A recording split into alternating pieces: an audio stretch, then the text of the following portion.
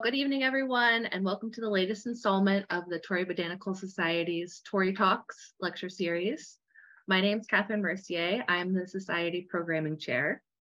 The Torrey Botanical Society was founded in 1867 and is an organization for all people interested in plant life, including professional and amateur botanists, students, and others who simply enjoy nature. Today, the objectives of the Society are to promote interest in botany and to collect and disseminate information on all phases of plant science. These objectives are fulfilled through meetings, field trips, public lectures, publications, fundings of graduate research and education, and sponsorship of symposia and regional conferences. The best way to stay updated on future lectures and all our other events is to become a member, which you can find out more about on our website, torreybotanical.org. And you can also follow us on social media, the handles of which are all on this slide. I'll also mention very quickly our upcoming field trip this weekend with Dr. Harvey Ballard, where we're going to go to Van Cortlandt Park and hopefully see some violets, talk about some violets. And you can check out our website for more upcoming field trips. This is our last lecture for the season, for the spring season. And our series will restart in September. But in the meantime, we are running a survey to get everybody's interest in different topics and themes for the lecture series for the future. And we're also taking in the survey suggestions for future speakers, which you can do through the survey, or you can always reach out to me. My contact information is on the Torrey Botanical website. Sorry if you can hear my dog barking in the background. He's very excited to be here. The link to the survey is up on the screen, but I'll also post it in the chat in just a moment, so you can just copy and paste the link. And our members will also receive the survey link in an email. This survey is also only going to be active for about 2 weeks, so make sure to get it completed sooner rather than later if you would like to provide input.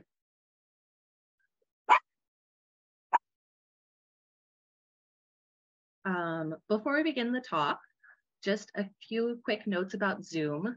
Please do keep yourself muted, so turn your sound off, but you're free to have your camera on or off during the talk. You are welcome to enter comments and questions in the chat as we go.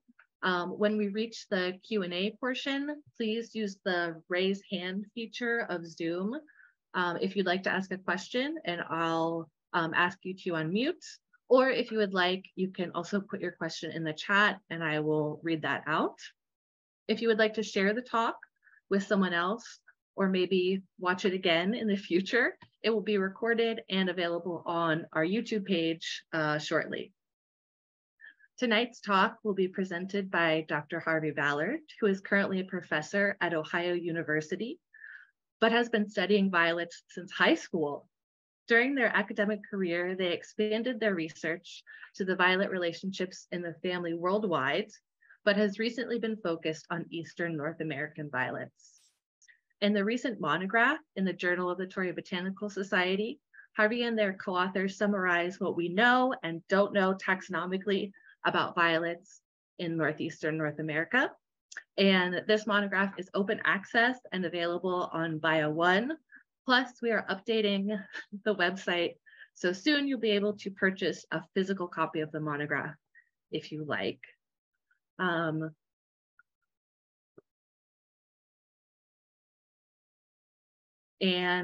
I expect we'll get a sneak peek, or a peek, not a sneak peek, just a peek into the monograph sort of topics tonight during the talk. And with that, I will hand it over to Harvey. Thank you. This is where we seamlessly do the transition. The handoff. Should I give it a shot? Yes. All right.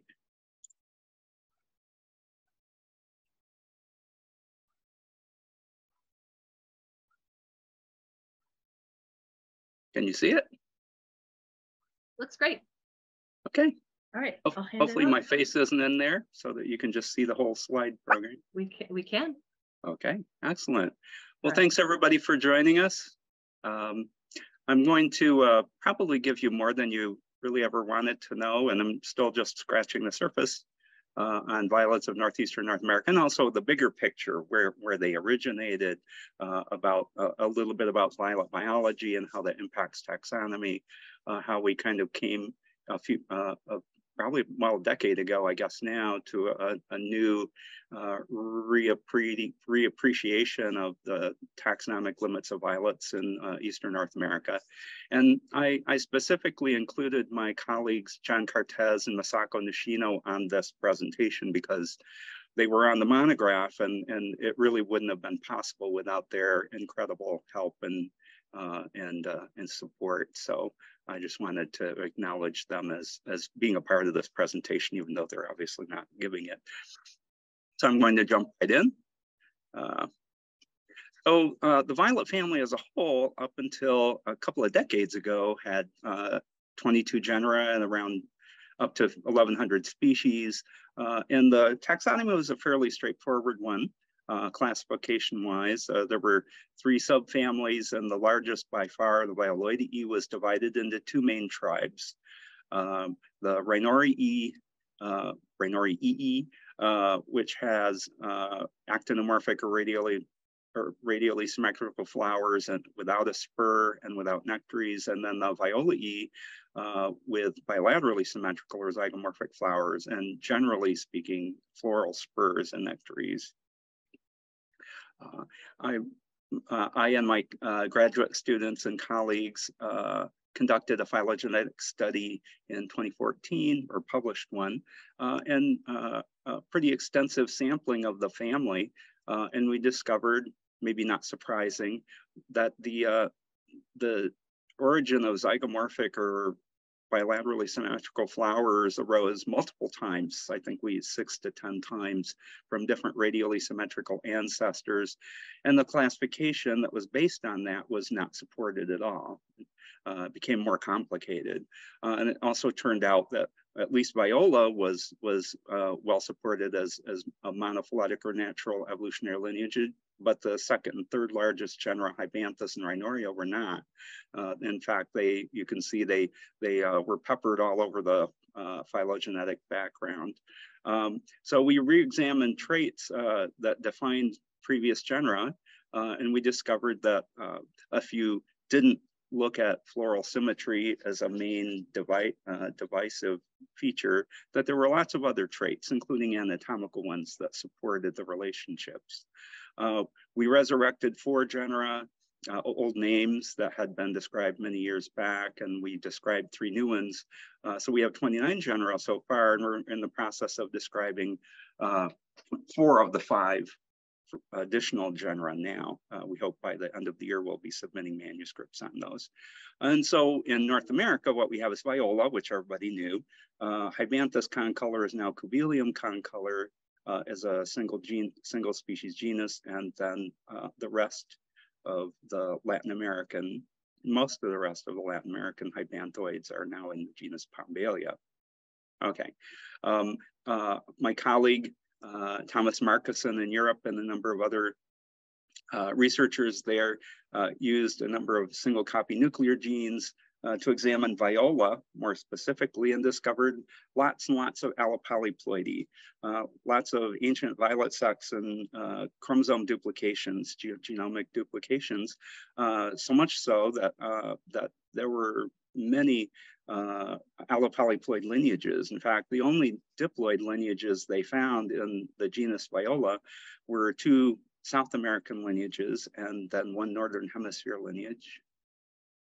And when he used the same phylogenetic approach and investigated North American lineages, Hawaiian and Mexican and Central American lineages, they found the similar story, much allopolyploidization, more allopolyploidization events than they knew about at the broader level within the smaller lineages in this region.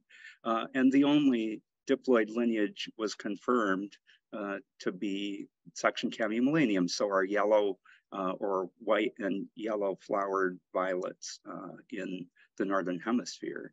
And everything else is allopolyploid, which is interesting. And we're talking about a lot of larger and smaller lineages around the Northern Hemisphere and elsewhere. In the lineages they studied, there were 5 that originated from an allodecaploid ancestor. This is an ancestor with 5 distinct diploid nuclear genomes. That includes the Hawaiian Nospiniums, most of which are woody and tree-like, the Arctic Langsdorffianae, and the Mexican and Central American subsection Mexicanae. And some of those actually evolved from additional allopolyploidization events beyond the 10x ancestor. Marcuson and I and a number of other violet specialist colleagues have worked for the last few years and finally published a new phylogenetic classification of the genus Viola worldwide, which I'm very proud of. I feel like I was lucky to have that as a career milestone without having, gone into retirement to do it. We described quite a lot of lineages and some for the first time, and then accepted 664 species in the genus Viola, which puts it as one of the 50 largest genera of angiosperms. I'm gonna take a detour here and talk a little bit about reproductive biology, just because it's so cool in violets. And we'll just jump right in. Andrew Beatty in the 1970s worked with other colleagues and described the pollination biology and the seed dispersal strategies of violets, first in European violets and then over here in North America. And the reproductive biology has continued to be maintained as far as we can tell from his original models. So we're looking at the interior of a cutaway of a flower, and hopefully you can see my cursor. So we have the pistil with a long style and the stigma at the tip.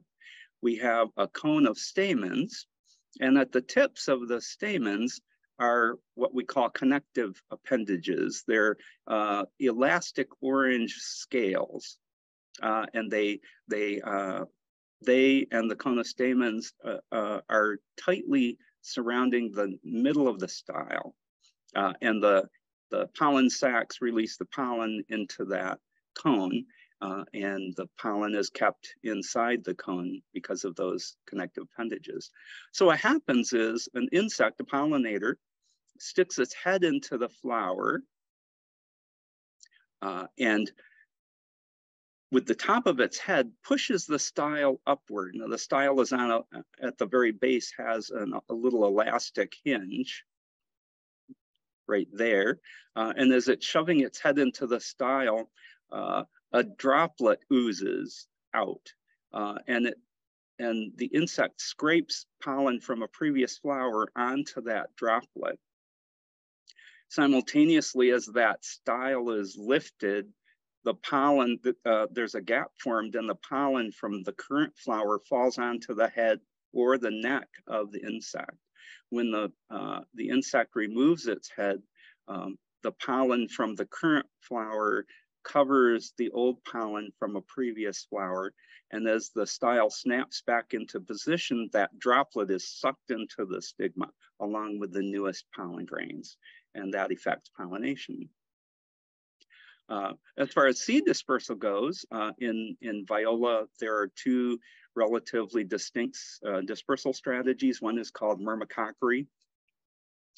This is only found in a few European species in the section Viola, including Viola odorata, which is introduced in our areas. And so in the myrmecochorous forms, the capsules are on prostrate stalks, and the capsules disintegrate and spill the seeds out at the bottom, right at the base of the mother plant. In diplochory, the capsules get elevated onto stalks, This is true in stemmed ones, obviously, but also in the stemless ones. And all of our North American species are diplocrous. Those capsules split open naturally, and the sides of the 3 valves squeeze together as they dry and shoot the seeds 1 to 3 meters away. I've actually had violets in bags on my desk in the office once in a while, and I've come in later and I've heard the little ping, ping, ping of seeds that are shooting all over my office. So the ejection or explosive ballistic mechanism of diplockery shoots the seed some distance away from the mother plant. And then in both cases, ants find the fat bodies or eliosomes on the seeds. They're attracted to those. They'll eat the eliosomes and then often dump the seeds near the entrance of the nest, which has a lot of good nitrogenous material to promote growth of the violets. The violets, nearly all of the genus Viola has a mixed breeding system. So you're familiar with the showy cross-pollinating flowers. Those are the pretty ones. But the vast majority of violas also produce cleistogamous flowers. These are self-pollinating flowers which mechanically cannot open. And so they immediately self-pollinate almost as soon as they're developed.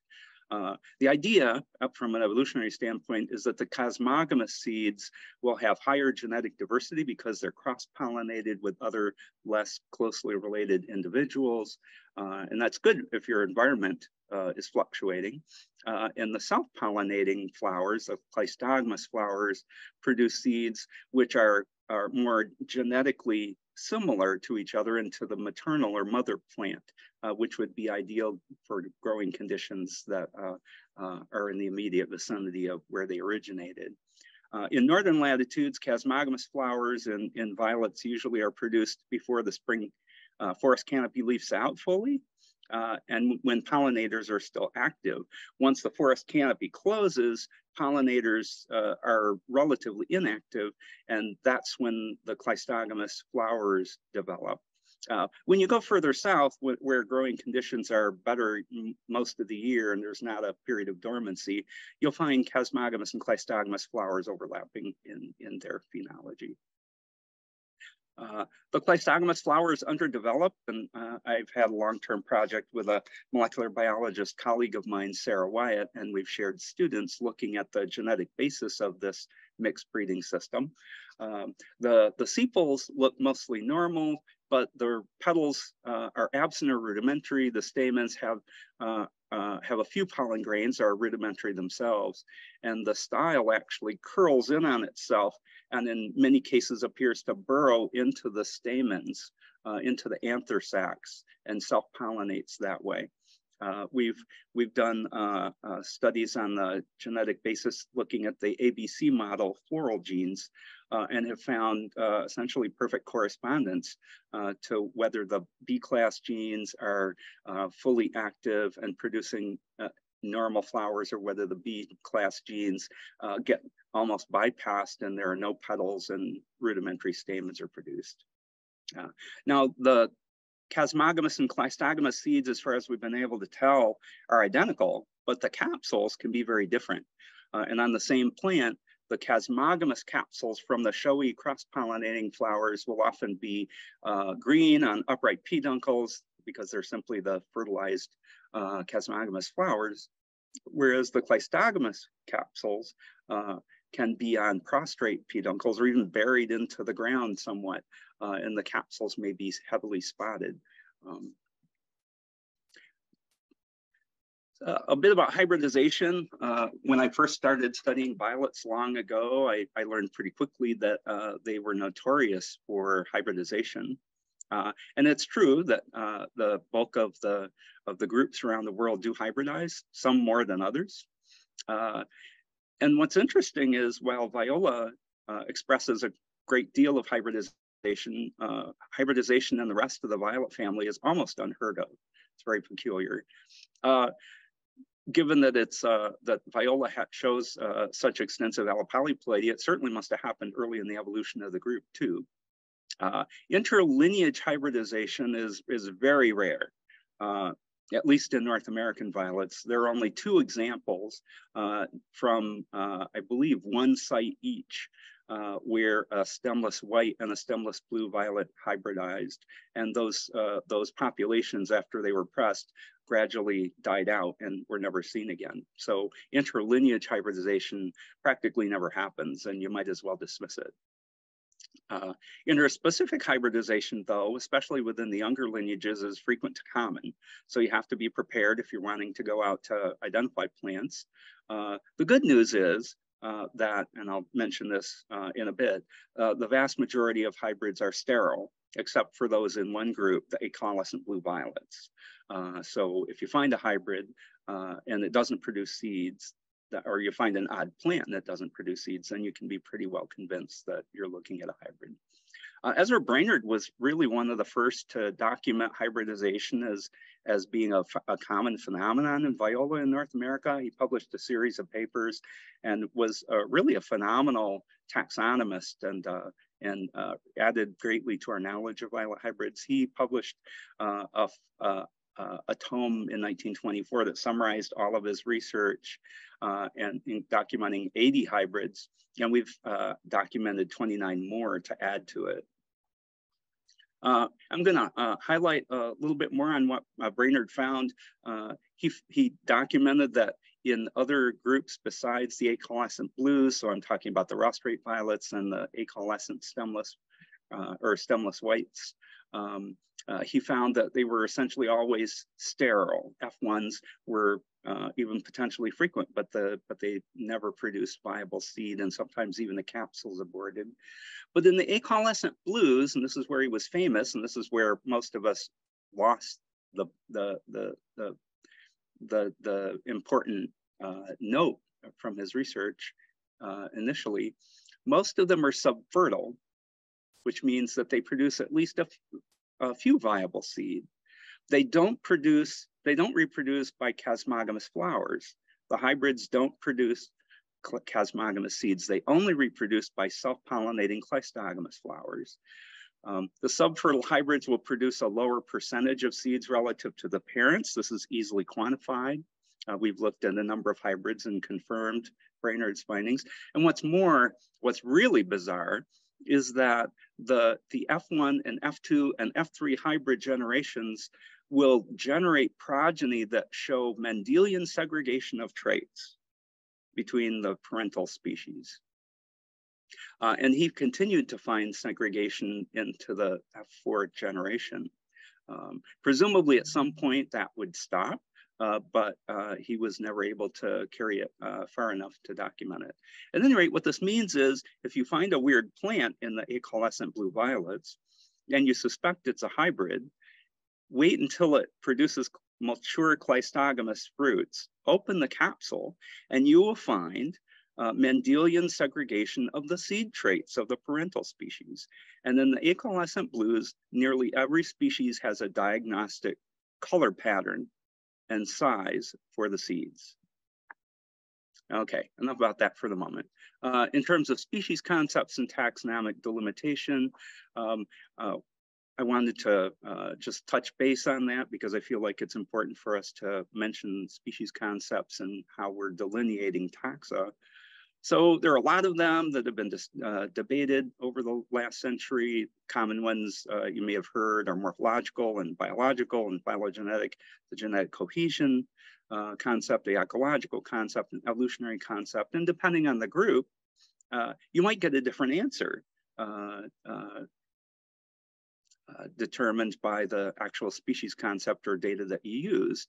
So Kevin DeCuros wrote a series of papers ending with a really elegant one in his 2007 species concept publication. And he argued for a different perspective. When he looked at all of the different concepts, he noticed that they seemed to follow a theme, that they generally accepted an evolutionary species that involves populations interacting through gene flow in some way. And then he proposed that the species concepts could be made simpler by having a unified proposal. And his proposal was that a species was a separately evolving metapopulation. Metapopulation meaning a set of populations interconnected by real or potential gene flow. And that the previous species concepts should be considered as lines of evidence to evaluate that criterion with any set of populations. And he also argued that any evidence supporting that species would be sufficient, but the more lines of evidence are better. And then under this, you could imagine that some subspecies or varieties would probably be distinct species under the USC. And there have been a number of other broader theoretical species concepts proposed since then. But we've actually studied this and determined that it applies very well in the violet family. So those of you who knew anything about my previous work before 2012 probably had figured out or might have realized that I was mostly following Norman Russell's delimitation of broad species, some of which might be quite variable. And his survey was very useful. And then in 2012, I had a series of epiphanies. One of them was brought about when I visited the mountains of Virginia. I got a chance to go to the Mountain Lake Biological Station and stay for 3 weeks during this early spring through late summer. And I made contact with botanists there, Tom Wiebolt and Johnny Townsend, and asked if they might have some time to take me around to different habitats so that we could look for violets. So they did. And then I was somewhat humiliated when I realized that half of the violets that we were hunting and encountered, I really couldn't put a name on, or they didn't look quite right. They just weren't the same as the violets up here in the north. And they didn't match any of the violet treatments that had been published for Eastern North America at the time. So that spurred me to really study Ezra Brainerd's and other violet specialists' work again. I'd done it many years before and intermittently since, but I read Brainerd's papers more intensively, and I finally caught on to what he was describing and documenting. He was finding reproductive isolation among the stemless blues and among other stemless violet lineages and the stemmed violet lineages. And his species were based on that. And although people have cited Brainerd as one of the key proponents of hybridization in viola, there is nowhere in the literature before 2012 where people acknowledge these other important evolutionary findings. So I took that to heart. I also read Nir Gilad's excellent work on the stemless blues, where he showed that not only were Brainerd's proposals of cleistogamous capsule and seed traits very important, so there's a wealth of additional traits in the fruits and seeds that practically nobody since Brainerd had used before. And he also showed that there are micromorphological features in the lateral petal hairs and on the seed coats. And he showed that using electron microscopy. So we switched our tactics. We have borrowed approaches from other specialists that seem to give novel insights. So we have an Ezra Brainerd Memorial Violet Garden, and we bring multiple plants from populations that we're studying. We grow them in the garden, sometimes over multiple years. And we are able to observe spring morphology, summer morphology. We can observe reproductive behavior. For potential hybrids, we can examine the seeds of the cleistogamous capsules and sometimes even infer the parental species. We use scanning electron microscopy to look at the lateral petal hairs and the seeds in some of the groups. We take soil cores and we analyze soil factors to examine microhabitat differences. And it turns out that every taxon that we believe is morphologically different from others also occupies a unique microhabitat separate from those other violets. And then on a few cases, we've been able to get money to use microsatellite markers that we've isolated. So we've used what we call a modified unified species concept, in that species are separately evolved metapopulations. They have to exhibit at least some phenotypic differentiation. And we evaluate all of our available lines of evidence to detect and to delineate the species. So some of the conclusions that we've come up with since that 2012, it wasn't a debacle, I guess you could say. It was a fortuitous opportunity. Trying to force fit southern violets into northern violet concepts probably doesn't always work. All of the violet specialists have been primarily Northeastern, and we've attempted to force fit southern violets into those concepts. There's a lot more violet diversity out there. Our intensive field work and our new integrative taxonomic work has shown that there's a lot more diversity than previous taxonomies have reflected or allowed. There are many more distinct evolutionary species that we need to accept. Brainerd's species have all held up, every single one of them, and he didn't go far enough. And so you'll see quite a few more species in our new violet monograph because of that. And then there are several variants. There are at least a dozen variants that we've been studying in Eastern North America that don't quite fit the taxa, even as we've delimited them newly, and they may be additional species. So I'm just going to touch a little bit on the diversity of North American violets and those in our region in a broad sense. So this is a hot heat map, I guess you could say, at a county level showing violet diversity. And what you'll be able to see instantly, the darker green being the highest diversity, is that the Appalachian Mountains and Great Lakes region shows quite a lot of diversity, higher than most.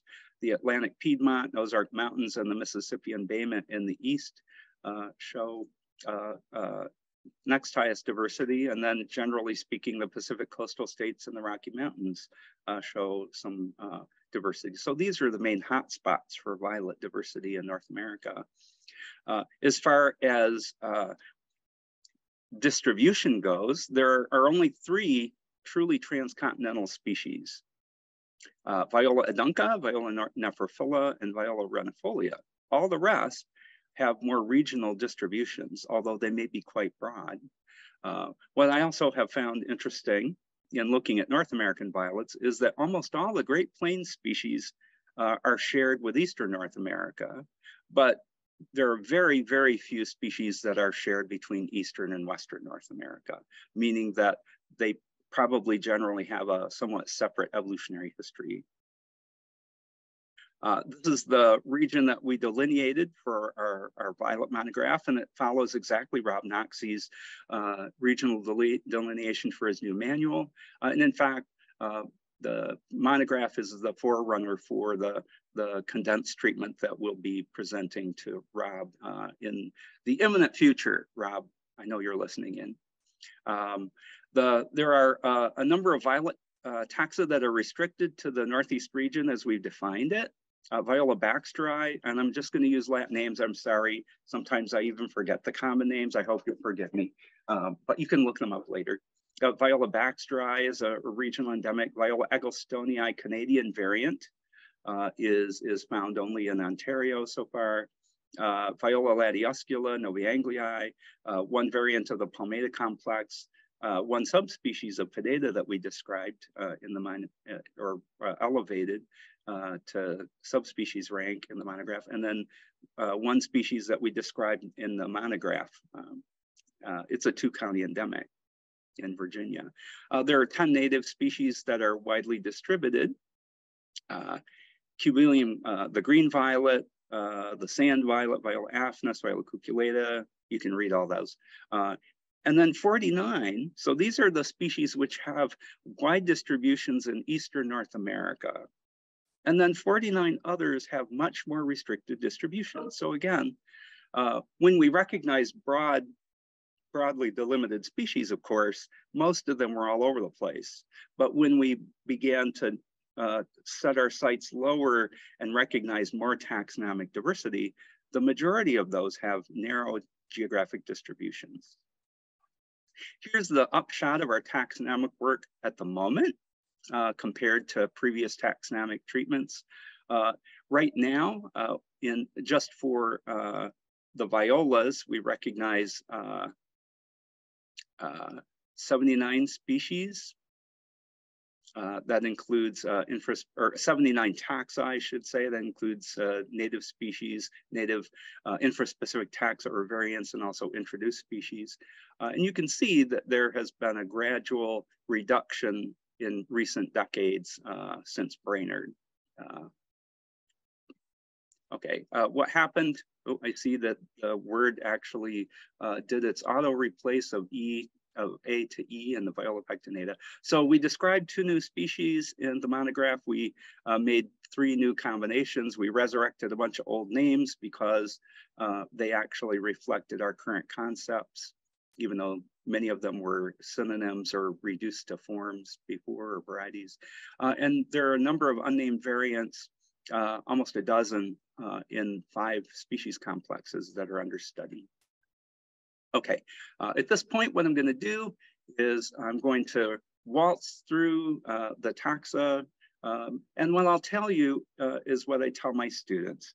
Let it wash over you. Don't attach anything to any specific details. I give you lots of details on the slides, but I'm going to ad lib and summarize the important information. And if you want a copy of the slide presentation or a PDF of it later, I'm happy to email it to you, and then you can get into the weeds and read the details. But if I read the details, well, you can go to the monograph for that, and we don't want to be here for another hour. So green violet, very nondescript. I've actually often walked past populations of this before I realized I was walking past them. It's just this kind of stemmed thing that has little greenish white flowers, very distinctive. And the flowers actually have the lower petal only slightly longer than the lateral and upper ones. Pombalia parviflora, and it's the only native species in the genus Cubelium. And that genus is actually sister to the 3 species that now remain in Hybanthus down in Mexico and Central America and the West Indies. Pombalia parviflora is a very rare waif in our region. In Eastern North America, it's been found a number of times in railroad ballast and heavy disturbance in certain areas. But it's Andean, strangely enough. It's a small herbaceous plant with very tiny white flowers, and the bottom petal there, as you can see, is much larger than the lateral and upper ones. I'm going to introduce the rest of the species by their lineages, by the groups that we've placed them to kind of give you a sense of how things are related now. So the first section I'll introduce is the yellow and flowered section Chemimillenium. It's the only diploid lineage in the Northern Hemisphere. Everything else is allotetraploid or high allopolyploid. They're perennial herbs. Almost all of them have erect or reclining stems. Quite a lot of species distributed in the Northern Hemisphere. We have 9 species in our region, and that represent 4 informal groups. And it's a bit more extensively allopolyploid in the West, and there are 3 groups that don't get over into our neck of the woods. But again, all of them have yellow flowers or white flowers with a yellow center. The Canadensis group is easily recognized. They have white petals with yellow centers. The 2 species differ in a number of characters, one of which is whether the rhizome has a long stolon-like extension. So Canadensis almost never has that. There are a few populations in the Southern Appalachians which do, which is completely anomalous. But otherwise are identical to Canadensis. Rugulosa, however, has very extensive stolon-like rhizomes, and it forms mats. And where I saw it in Wisconsin recently, it was forming mats on top of boulders in the woodland. They also differ in whether the foliage is hairy or not, and the shape of the leaves, and to some extent the stipules. Onto the yellow flowered members. The Nudicaulis is the larger group comprising the strictly yellow flower members. They all have stems, erect or reclining. Ariocarpa and pubescens have been confused for ever since they were described practically. And in our very intensive study of them, what we discovered was Ariocarpa is wildly variable. It can have one stem. It can have 5 to 6 stems. It can have broader leaves. It can have, somewhat narrower leaves, but it differs in never having the fully dense pubescence that pubescens has. It always has basal leaves, and the leaf bases are generally cordate. Once in a great while, you'll find one that's truncate, but that's almost never. And the leaf margins have no more than 15 teeth per side. Pubescens, densely pubescent, just like its name, generally one erect stem. It rarely has a basal leaf. And the leaf bases tend to be truncate or more commonly even very broadly tapering, very broadly cuneate. And leaf margins, you almost always have 16 to 22 teeth per side, although there are a few places in the Southern Appalachians and in Wisconsin where I found as few as 13. So once you get those down, then you can't mistake them. And again, Ariocarpa is extremely variable, and that's been the cause of the problem. Other species are really distinctive. Viola hastata has hastate leaves, basically arrowhead-shaped leaves with a cordate base, and then very often the upper surface will be silvery with deep or dark green veins. Glaberrima, very easy to identify. One erect stem, rarely with a basal leaf, or sometimes with a basal leaf, depending on where you're at. And the base of the leaf is narrowly tapering to rounded. So this makes it immediately distinct from Ariocarpa. Tripartita, you can't mistake it for anything. It's always got 3 to 5 lobes.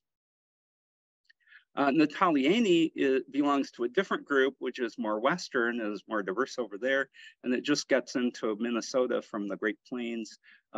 Long, narrow leaves, generally covered with a fine grayish pubescence, very distinctive. The rotundifolia has been classified as a stemless species, but if you see it in the summer and you look carefully, you will often find 1 or 2 or maybe even 3 prostrate stems, which don't root, so they're not true stolons, and it will have capsules, cleistogamous capsules. So it's really stemless in the spring and stemmed in the summer. And it's one of the few that does that in the whole section. Section Millennium, this is the pansies, very diverse in Eurasia. We only have 1 species in North America, and it's actually native. The pansies are primitively allotetraploid. The original diploid ancestors disappeared. And it goes all the way up to 14x. Many different species have multiple ploidy levels. And strangely enough, they can hybridize, and the different ploidy levels can produce fertile seeds. Viola tricolor and other pansies have been involved in cultivation and pansy breeding, which is a big bedding plant industry, as you probably know or may know. So they have ascending multiple stems. The stipules are really distinctive in being deeply dissected, and the tip of the stipule, the terminal lobe, looks like the leaf. And so the stipule form can actually guide you somewhat in identifying species. We have 3 who introduced. So Viola arvensis, usually cream flowered, and the sepals are nearly as long as or even longer than the petals. Viola tricolor has a reverse condition where the petals are distinctly longer than the sepals, and it's usually variegated. And then Rafinescii has the sepals shorter than the petals, like tricolor, but the terminal stipule lobe is actually quite broad, and it has very few, if any, teeth. Rostrate violets and other members of section Viola. So section Viola is restricted to the old world, although we get Viola odorata as an escape. The new world, we get Viola, or we get the Rostrati, which is found throughout the Northern Hemisphere. It's quite a large lineage, 69 species all over the Northern Hemisphere, a bit of allopolyploidy, species frequently hybridized, but at least in North America, they're all sterile hybrids. I'll jump into the species. So Viola adunca is a northern arboreal species that's found throughout the Rocky Mountains, although strangely not in Mexico. And I've looked at all the Mexican, many Mexican collections. It's really easy to recognize because the whole plant is densely short hairy, so puberulent, and has narrowly ovate triangular leaves and deeply divided stipules. Viola labradorica is the other next most common species. It's all over Eastern North America and also goes up into the Yukon in Canada. It's essentially hairless except for a few scattered hairs on the upper leaf surfaces. The stipules are shallowly fringed and they're much broader than the adunca. And these two will hybridize. Occasionally you'll see weird, huge plants that end up being hybrids. Viola rostrata, you can't mistake it. Big long spur, pale violet with that dark purple eye spot, very distinctive. Viola striata, also very distinctive in the rostrate violets, sometimes confused with Viola canadensis if people don't look for the absence of the yellow throat, which is an identifier for Viola canadensis. This is a floodplain species and it's pretty weedy. You'll often find it growing in people's lawns and up along the trails. Another species that doesn't seem to match the rest of the rostratae, two of them, are mat forming because in the other species, the stems are deciduous with every year. In Appalachiensis and Walteri, the stems persist, they become prostrate, and the next year they root at the nodes, and basically the whole plant becomes mat forming because of that. But they will produce ascending stems in the next spring. Appalachiensis is mostly hairless, except for a few scattered hairs on the upper surface of the leaf blades. Viola walteri is closely related to Appalachiensis, but you can tell it apart immediately because the foliage is, again, densely puberulent with minute short hairs all over the foliage. And it also usually has the upper leaf surfaces silvery and the veins dark green or even red. Viola odorata is in the subsection Viola. It has true stolons, but they're somewhat thick and they're greenish, which separates it from some of the acaulescent white stoloniferous violets relatively easily. Plagiostigma is another quite large lineage that is distributed throughout the Northern Hemisphere and down into Northern Latin America. Quite a bit of polyploidy in the Eurasian taxa, where there are 5 additional groups that we don't get in North America. Generally speaking, most of our species are white flowered with small white flowered with greenish white throat. And then we also have a couple of violet, pale violet or pale purple species. Almost all of our species have stolons, or at least pale creeping rhizomes. Okay, so subsection Bilobatea is one of the stemmed groups from the Old World, especially Eastern Asia. And Rob Noxie and I and others have documented it for the first time in the Western Hemisphere this last year. And it's also introduced in Connecticut in pots. It's the violet that if you're in New York and you visited New York Botanical Garden, it's one of the more common violets in the well-watered lawns. It has small white flowers with a yellow spur, and the bottom petal has extensive purple nectar guides, so very distinctive. The rest of the violets in section Plagiostigma are stemless. So Padillaries is a group that's very well represented in Europe, 62 species in Europe, and we have 1 native in North America, circumpolar species. They have relatively elongate spurs, somewhat similar to the rostrate violets. They're, at least in our neck of the woods, not stoloniferous, although there are a few that can produce stolons in the Old World. Viola selkirkii is our native.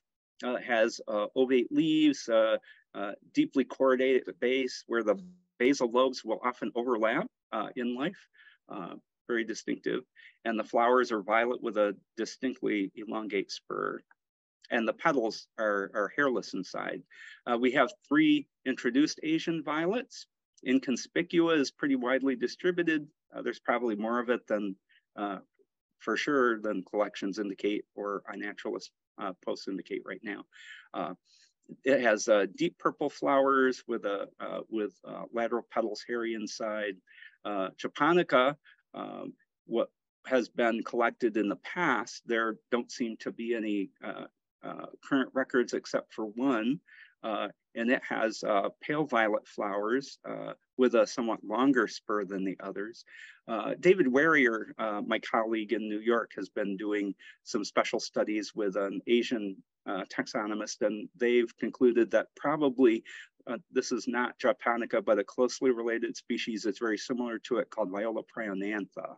And I appreciate David's continued persistence. After a few months, I gave up and settled on Japonica because there was no reason at the moment to decide otherwise. Viola petrinii has been reported by name from North America before, but the only true records that we have now are from Connecticut and New York. And then if you go to the Brooklyn Bridge Park, which I haven't been, and look along the sidewalks and the abutments of the bridge, it's growing there as an introduction. 2 of the more distinctive species that belong to their own informal group are Viola palustris and Viola soasica. Viola soasica used to be called Viola pipsala until recently. And my colleague Thomas Markussen and Jerry Danielka in Europe have been studying the palustris violets there intensively and discovered that there is Viola epipsala, and then there's Viola soasica, and we have Viola soasica. And it's a little more complicated than that, but you don't really want to know. This is a polyploid group. Palustris is octoploid, allo-octoploid, and soasica is tetraploid. They do hybridize occasionally and produce sterile triploid hybrids, and they also hybridize with minusculin occasionally and produce triploid hybrids over there. So it's a real mess up in the north and over in the west. 3 other species which are not quite so complicated. Viola lanceolata, very distinctive with lanceolate leaf blades, no more than 6 times as long as broad, and generally hairless. I didn't mention that. Very widely distributed and apparently introduced in cranberry bogs in the Pacific Northwest. Primulafolia is pretty widely distributed in the primarily in the coastal plain, but gets up into the mountains, strangely enough. And it has shorter, broader leaves, which are often truncate or even slightly cordate, and very often also hairy. And Viola vittata used to be recognized as a variety or even just sunk into lanceolata, but we pulled it out. It has distinctive, very, very long leaf blades, proportional leaf blades. It is sometimes hairy, sometimes not. The leaf teeth are slightly different from lanceolata, and it's found along the Atlantic and Gulf coastal plain and just gets up into New Jersey. Minuscula has hairless leaves, strictly hairless leaves, although the leaf stalks can be hairy sometimes. And it's a species of very wet sites, so bog mats, sedge meadows, other very open wet sites, sometimes in potholes right next to other species. It will hybridize with other members of its group. And again, they're generally sterile. Viola renifolia is the only species that doesn't produce stolons. It's strictly a non-stoloniferous. If you find a species or find a plant that has stolons and has the leaf shape of renifolia, you've got a hybrid with probably Viola incognita. And it's found, it's generally a boreal species and gets up into the central and northern Rocky Mountains. The Blandy group, 2 octoploid species. What we think we've found is that in our phylogenetic work, it shares a minuscula genome and a genome from the ancestor of the Lanceolata primulafolia group. And I have a graduate student who's going to be starting to study that. They have been confused and they're still somewhat tricky, but generally speaking, Blanda has narrowly ovate leaves that have scattered hairs on the upper leaf surfaces. Generally, the flowers and the leaf stalks are purple or red, and the lateral petals are hairless inside. The seed also differs from incognita. Incognita is more widely distributed, it's hairy or hairless, but the foliage and the flower stalks are green and the lateral petals have hairs inside. Finally, the Succinosphinium, what almost nobody has been waiting for probably. This has been a real mess. It took a lot to delineate this from other groups around the world, and we finally managed to do it by using 10 or 15 characters. It starts as an allodecaploid lineage with 5 distinct genomes and includes multiple sublineages. Perennial herbs, 4 groups are stemless, 2 are stemmed. 62 species, so pretty diverse, scattered throughout North America and into Northeastern Japan and Siberia and the Hawaiian Islands, Mexico and Central America, based on the Mexicani. One of 6 subsections and 2 in our region, including acaulescent blues and violopedata. And if you want to see the others, you have to go to Hawaii or the Western US or down into Mexico and Central America. So the pedati has been placed with the acaulescent blues in the past, but it differs by several important features. The rhizome is different. The stipules are very long, adnate or attached to the leaf stalks. Petals have no hairs within, and it's only chasmogamous. It's a single species in its own subsection, quite distinct. We've recognized 3 species in Eastern North America. 2 of them are in our region. The widely distributed pedata, which can have bicolorous flowers or concolorous uniformly pale blue flowers. And it has what we call pedately divided leaves. What that means is that the central primary division is not lobed, and the lateral divisions are lobed once again. So it looks like a bird's foot, generally speaking, which is why one of the common names is bird's foot violet. But the subspecies Cuniata loba is different. Its leaf blades have the primary and central and lateral divisions, but each division is actually dissected into 5 or more short linear segments. So it actually reminds me of a dicentra, squirrel corn or Dutchman's breeches. And it's found almost strictly in the shale barrens region. Subsection boreali is the rest of the violets, the acaulescent blue violets in our region. Stemless, lateral petals are hairy inside, and the spurred petal can also be hairy, depending on the species. They're both chasmogamous and cleistogamous. There are 42 species in North America and Mexico, and in 9 informal groups that we've delineated morphologically and ecologically, 31 species in our region. This is the group that expresses the greatest amount of hybridization. Not everything is a hybrid.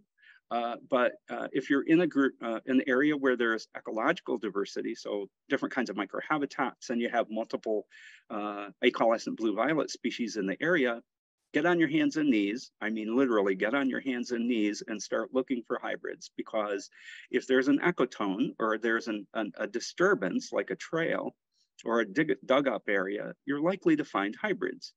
And those hybrids, as Brainerd pointed out, and we've confirmed, will often express Mendelian segregation of the parental traits. So you will find not only F1s that are perfectly intermediate, but all manner, depending on the extent of intermediate habitat, all manner of combinations of traits of the parental species.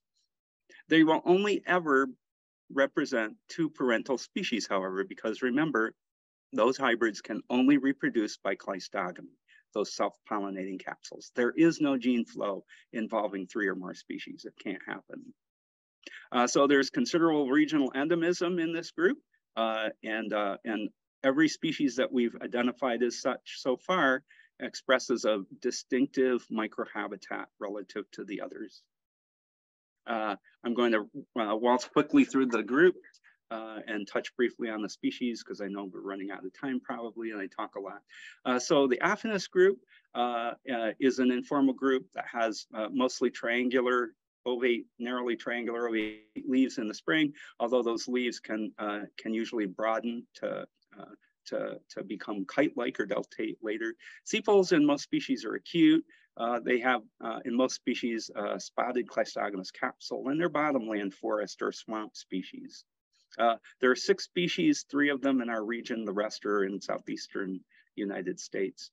Affinities, spurred petal is hairy. If it's in flower, you can easily identify it as that.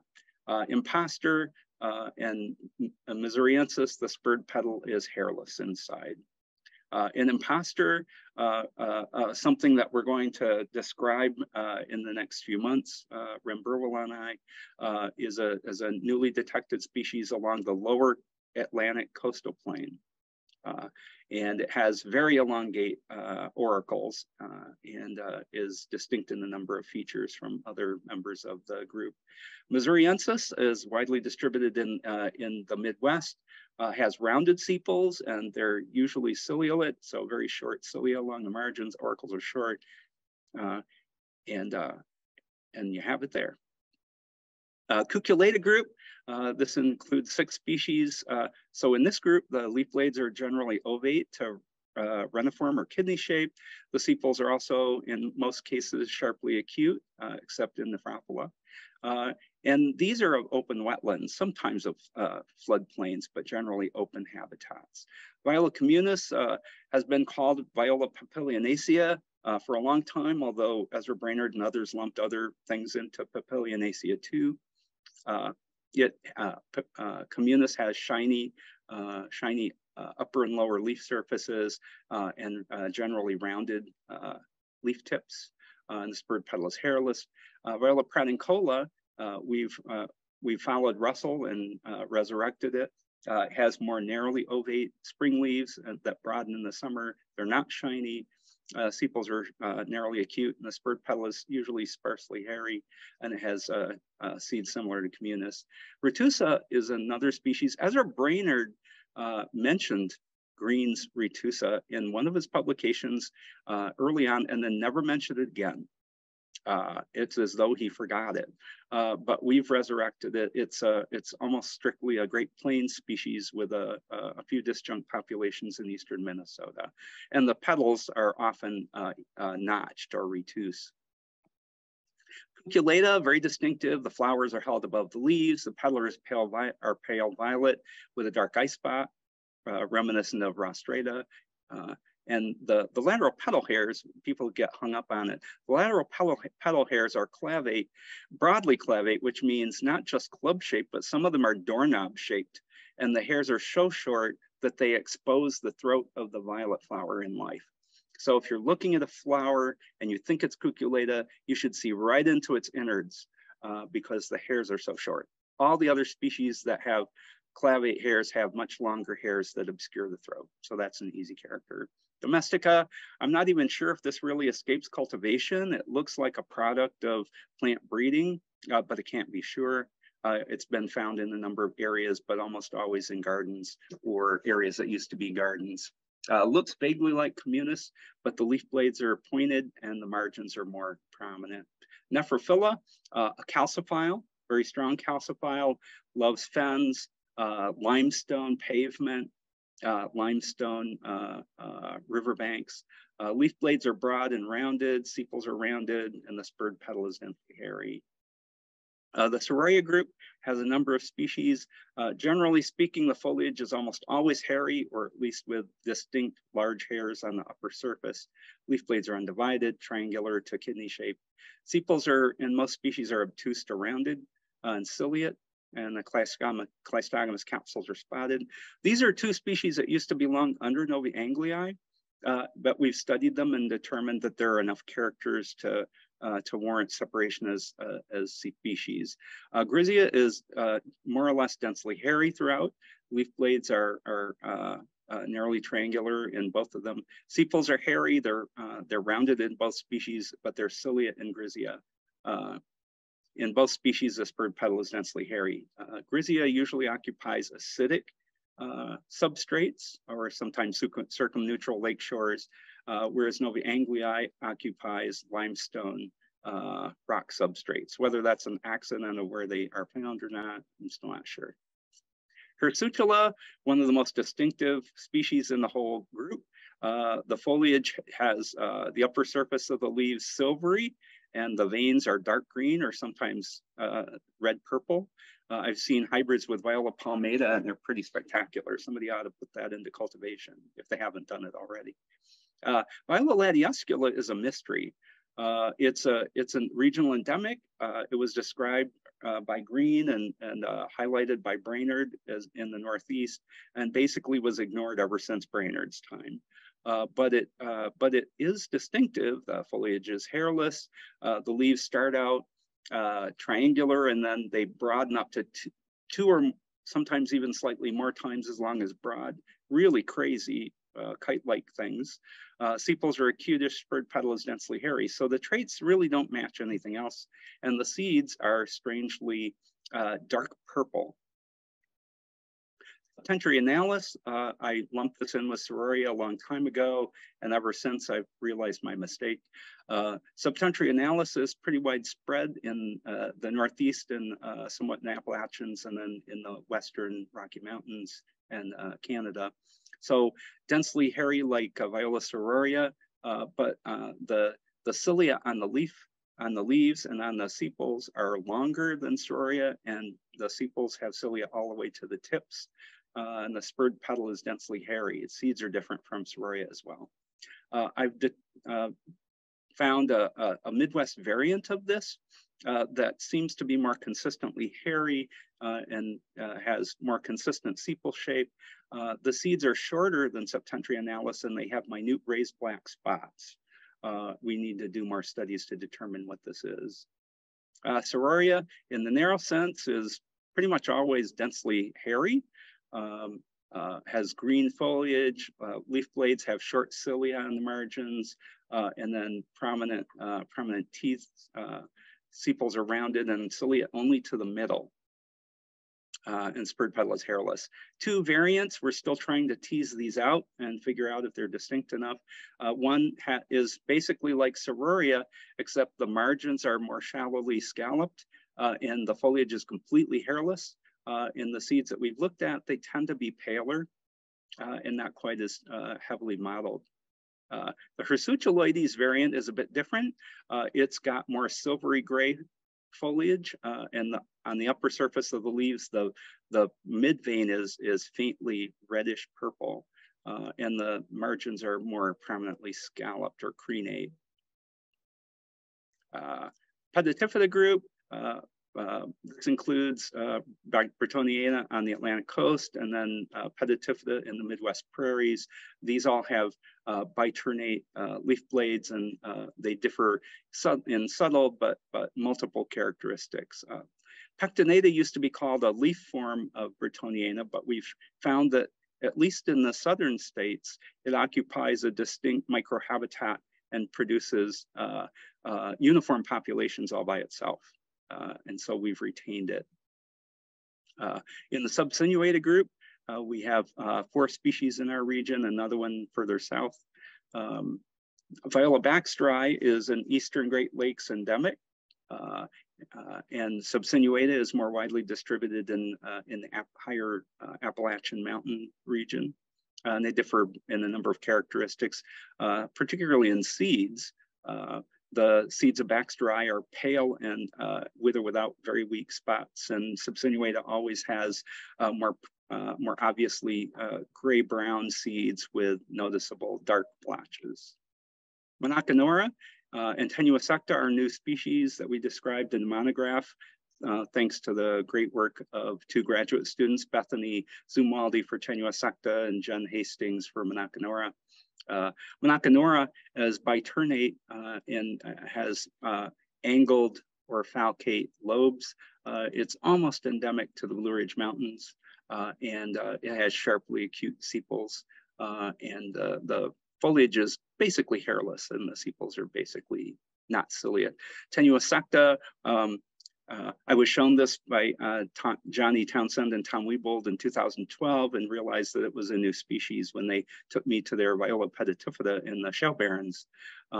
It grows in forested areas around the margins of shale barrens openings or in glades, lightly forested areas near within the openings.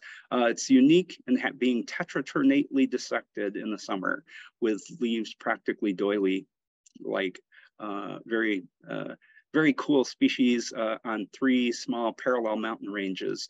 We've got about 12 to 13 sites now, but it seems to be not fantastically rare within that narrow world range. The Edulis group, this is a more southeastern coastal plain group. We've got 1 species along the Atlantic coast. So if you've got a species that looks like Viola palmata with undivided early spring and late fall leaves and 3 to 5 lobes, and it's hairless, then you've got Viola edulis. Viola viarum and Viola egglestonii belong to a group of 3 species. The other one is in New Mexico and Texas in the Guadalupe Mountains. All 3 are restricted to limestone in some way. Viola egglestonii and viarum differ in a number of characteristics, some subtle, a few not so much. Then there's the third thing in our region, a variant that I placed with egglestonii, but it could just as well be with viarum. It shares features of both species and then also has very short lateral petal hairs, which is distinctive. And we can't quite place what it is. And it seems to be the same thing that's been introduced to Austria and Korea. A colleague in Austria has been sending me pictures, and it's identical to this Canadian mystery plant. Palmata, a widespread group, occupies usually drier forests, mesic ones in terms of Viola stoniana. So again, pedately divided, where in some cases at least, where the central lobe is undivided. In others, the central lobe can be divided again like the lateral ones. In most cases, in most species, they're hairless, or they're hairy, very densely hairy.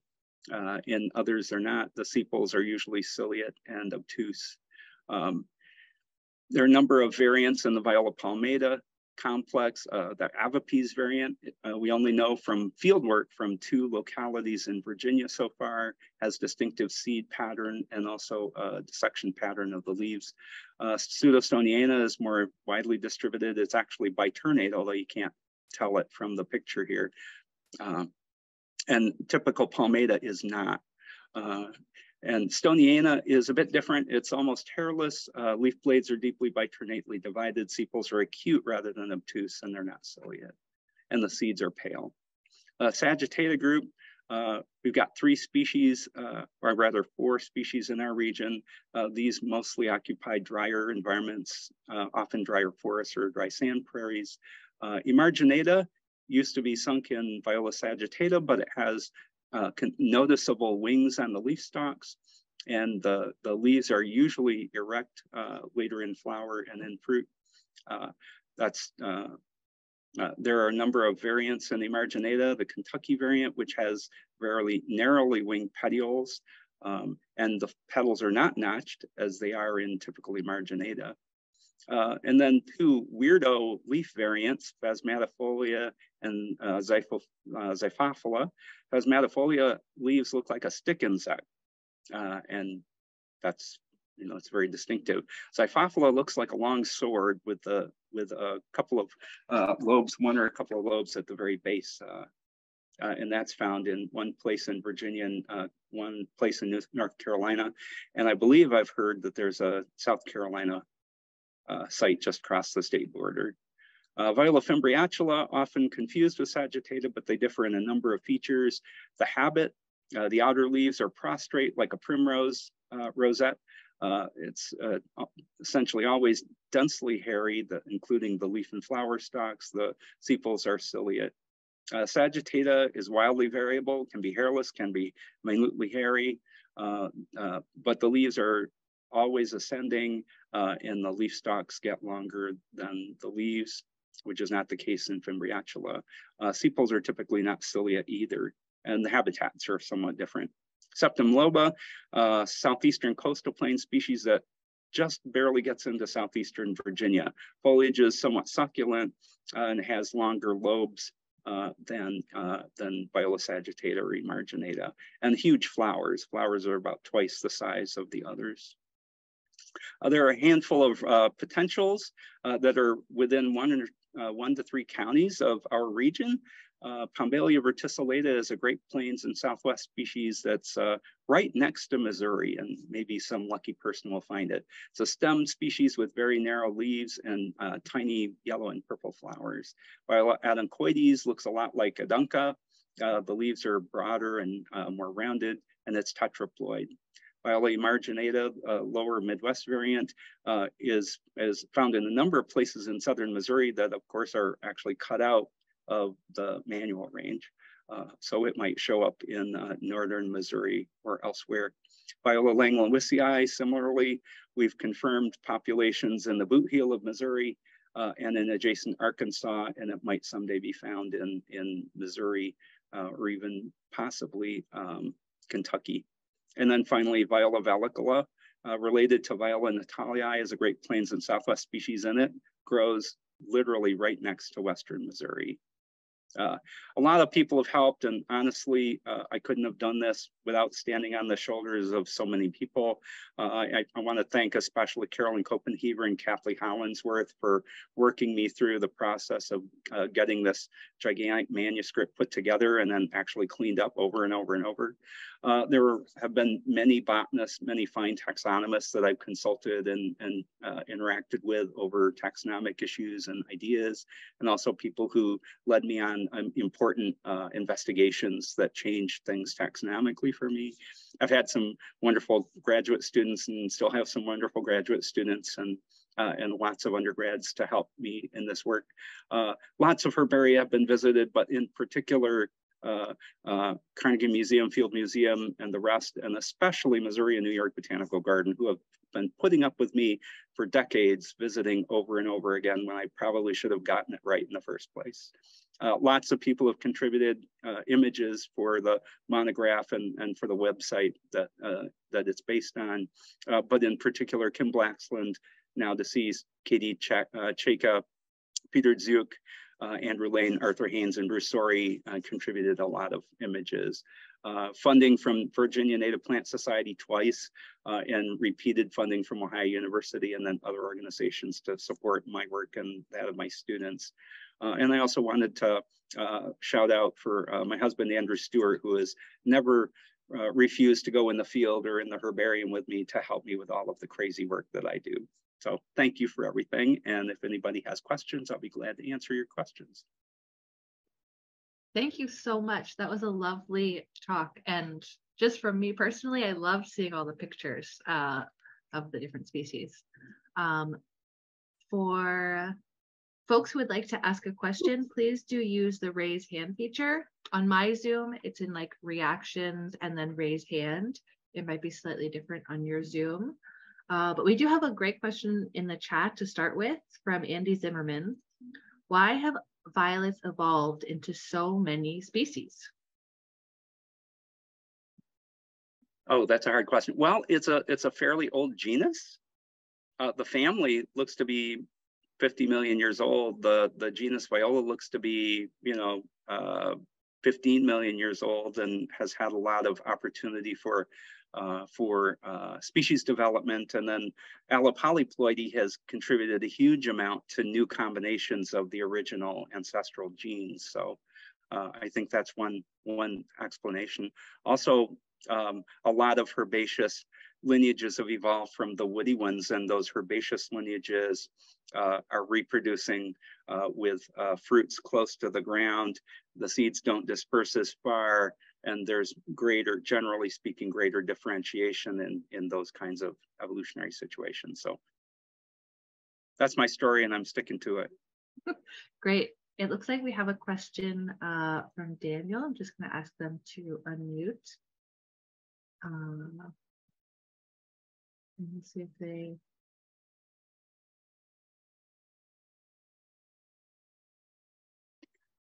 Is this about the sepals?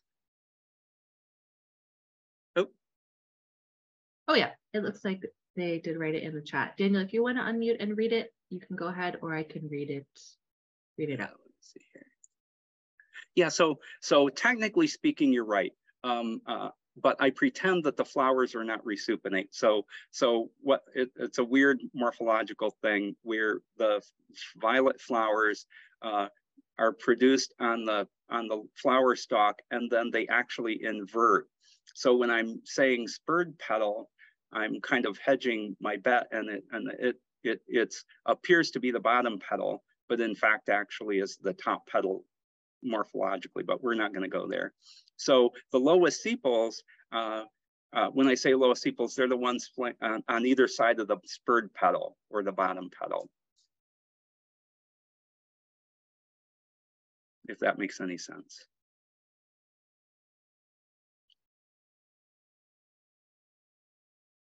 Great. Do we have any other questions? Feel free to raise your hand, or I think everybody went home. Robbie? Oh no, everybody's still here. Here we go, Robbie, if you want to unmute and go ahead.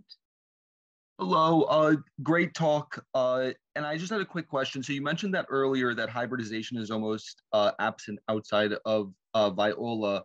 So I was curious why, from an evolutionary standpoint, is hybridization absent outside of viola?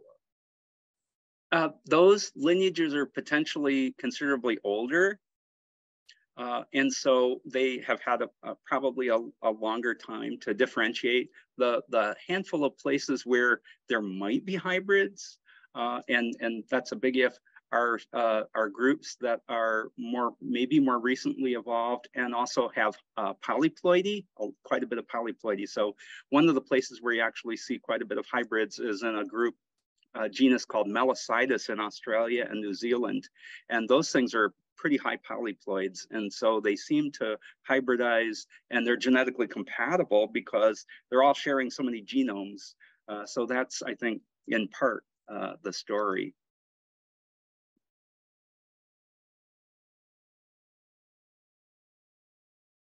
We have Robert raising their hand.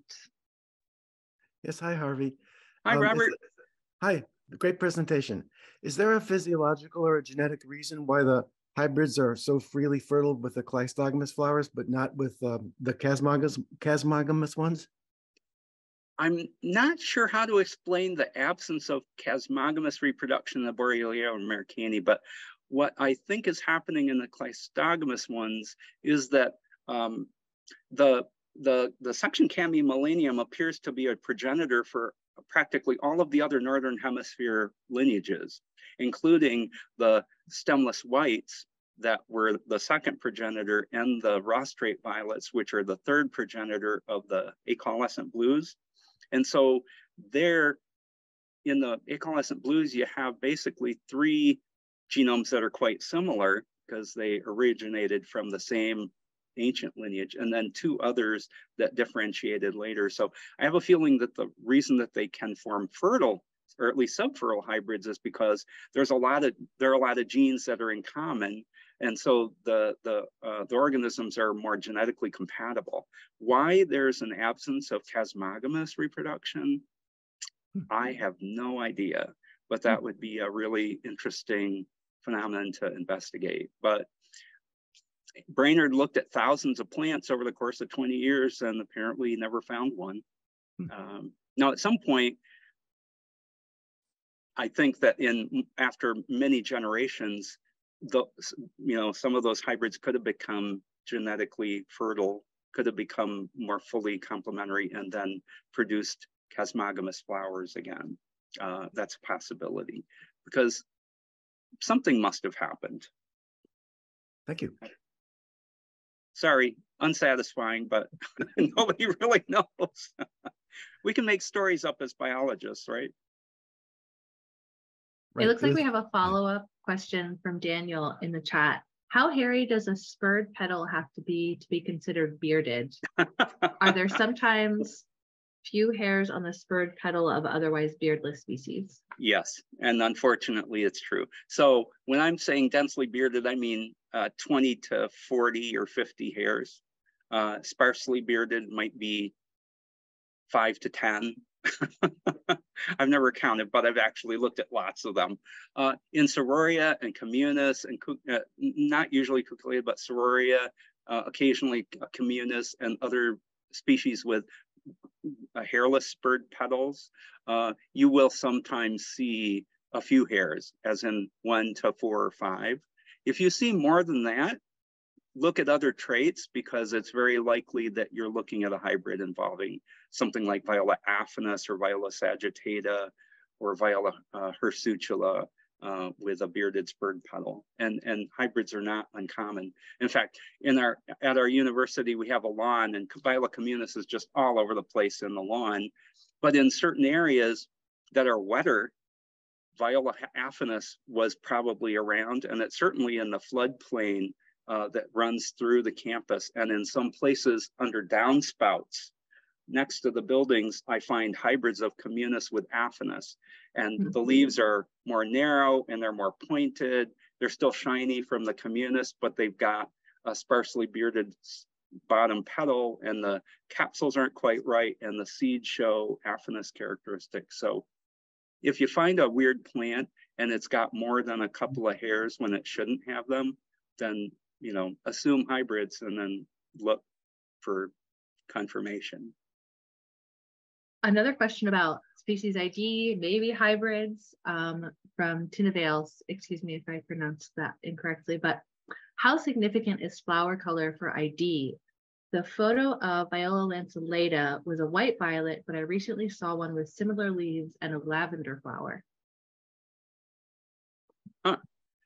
The acaulescent whites, well, where are they from? I should ask where they're from. That's a good question.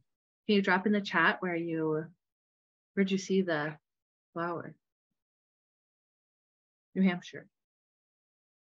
In the White Mountains? So Viola palustris is in the White Mountains, and they might have seen Viola palustris and possibly Viola minuscula and hybrids. So that would explain it. So for our last question, I really like to ask as the last question, like if you had one takeaway that you wanted the folks here to walk away from this talk with, what would it be? Don't assume that everything that looks violet is one species. Assume that you might have multiple species growing in your lawn or in your area. And also the corollary to that is, if you want to see violet diversity, visit different habitats. The greater the habitat diversity, the greater diversity of violets, because they're intimately tied ecologically to their environment.